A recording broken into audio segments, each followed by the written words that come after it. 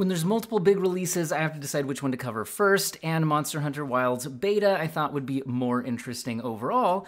However, now let's circle back around and take a look at Dragon Age Veilguard, which I've been hearing is much better optimized than Monster Hunter Wilds, and I am going to show you how it plays out in today's video. I'm going to use the same 3 PCs that I used in the Monster Hunter Wilds testing. So we're starting out here on a low spec PC with an i5-9600K and an RTX 2060. So kind of a mid-range PC from what, like 6 years ago or so, 16 gigabytes of RAM, pretty typical.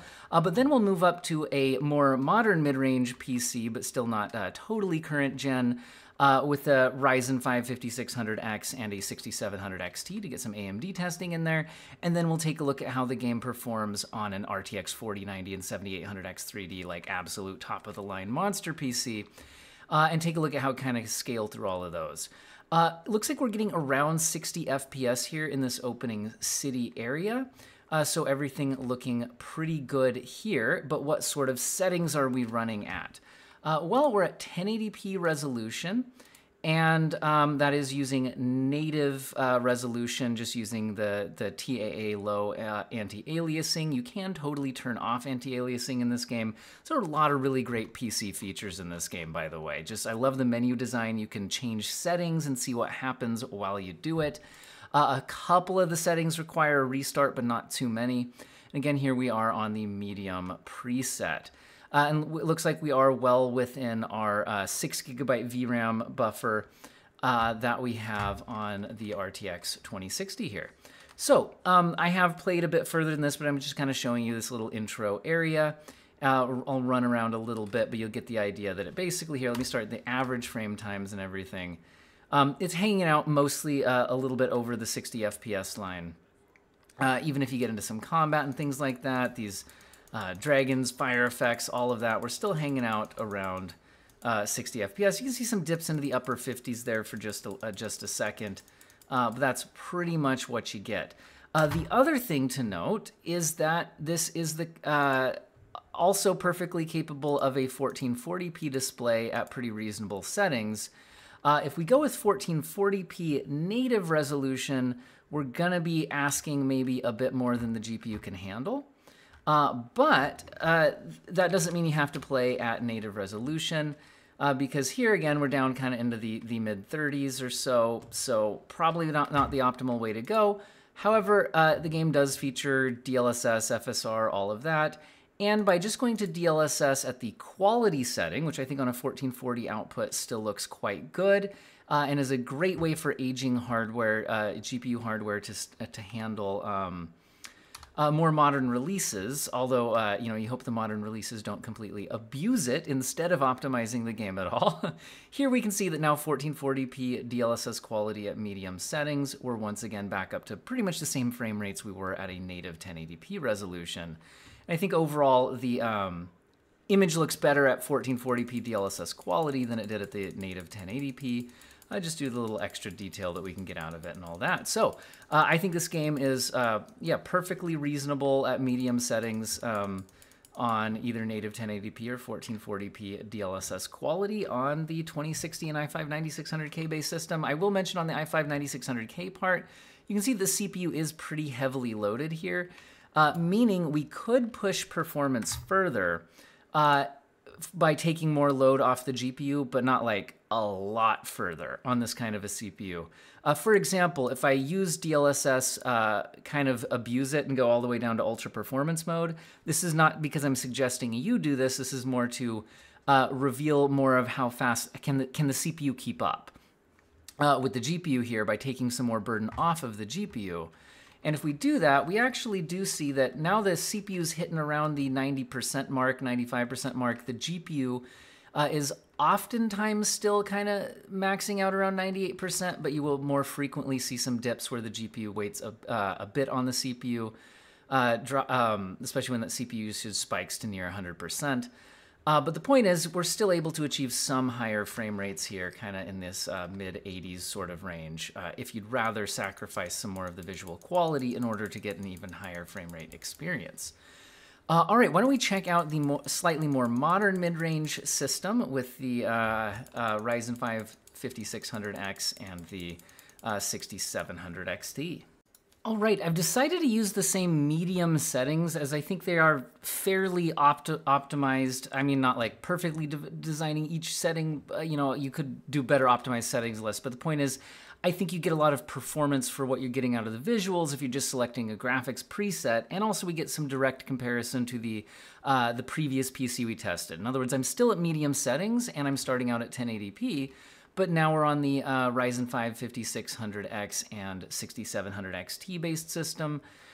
And this is now achieving nearly 100 frames per second in the same area where the lower end system was around 60 frames per second. And again, this is at the native 1080p resolution with the low TAA selected, no upscaling, and at the medium settings.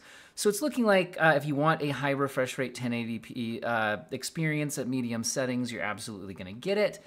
And I think that we could then move to 1440p resolution, where I think a lot of people who bought a 6700 XT class GPU would probably have originally been targeting, although I think 1080p high refresh rate is also a good choice for that kind of system. So it's looking like here, now we're at native 1440p resolution and over, it looks like over 60 FPS.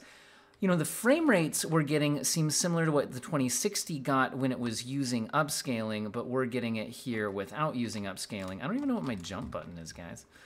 Anyway, I haven't actually started playing this game yet for real. It's been more running around benchmarking some stuff. Anyway, if we did want to use some upscaling on, you know, to try to boost performance here a little bit further, that is definitely an option. So if we want 1440p medium, but maybe kick on FSR, the quality setting, we can go ahead and see what happens to our frame rates. And it looks like they jump up about to where the native 1080p resolution was performing, around the 90 FPS mark. Now, given the CPU usage on the Ryzen 5 5600X, you can see that no cores are going much past about 70% here when we're at 100 frames per second, indicating that if you did turn down graphics settings further or were using a higher end GPU with this CPU could push to much higher frame rates. For example, we could probably go all the way down to performance mode upscaling, just for the sake of seeing if it'll push the frame rates much higher. Looks like we're still GPU limited, going over 100 frames per second here. It looks like we didn't get a massive boost out of that. But you guys get the idea. We're not hitting CPU limits here. If we go to Ultra Performance mode upscaling, we're now over 120 FPS. CPU starting to hit more into that 90-something range. And the GPU usage dropping into the lower 90% range. So we're indicating more of kind of starting to hit the limits on the CPU frame rates here as well. But it looks like you're good for over 100 frames per second or so, at least in this area of the game, on the Ryzen 5 5600. Okay, why don't we go ahead and pop in the massively over-spec'd RTX 4090 and 7800X 3D system and try to just max this game out. Well, we are once again right around 60 FPS, but this time at very different graphics settings, indicating that this game can challenge the highest end hardware, but can also scale down to reasonable hardware, hitting reasonable frame rate targets on all of those systems, which is definitely what I'd like to see in a game. I don't mind, you know, an RTX 4090 running the game maxed out at about 60 FPS, as long as you can also adjust things down, still have it look good, and run well on older hardware as well. So that's what we're seeing here, is the game completely maxed out. Now notice the resolution now is native 4K resolution. I do not have any upscaling going. In fact, I'm even on DLAA upscaling, so that's even more demanding than the lower TAA settings that I was using on the other GPUs.